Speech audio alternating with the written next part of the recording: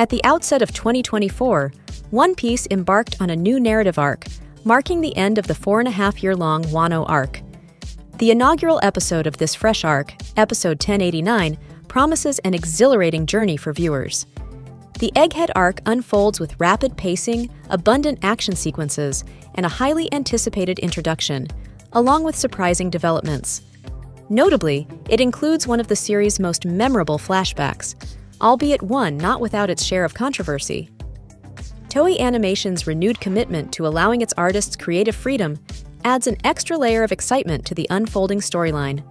Titled, Entering a New Chapter, Luffy and Sabo's Paths, Episode 1089 sees Luffy disclosing his true aspirations to his crew. Following this revelation, Franky emphasizes the importance of locating the final Road Poneglyph. However, Robin notes that the poneglyph has been unseen for a considerable period, leaving its whereabouts shrouded in mystery.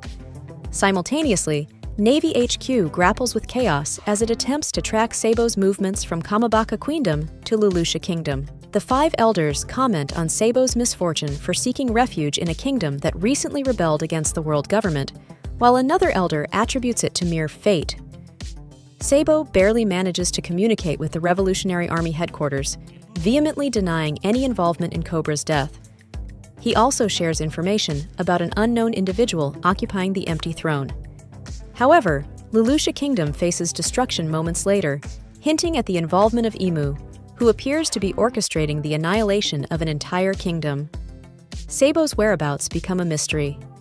In the days that follow, the Straw Hats find themselves entangled in a massive storm, leading to the rescue of Jewelry Bonnie, a member of the Worst Generation pirates.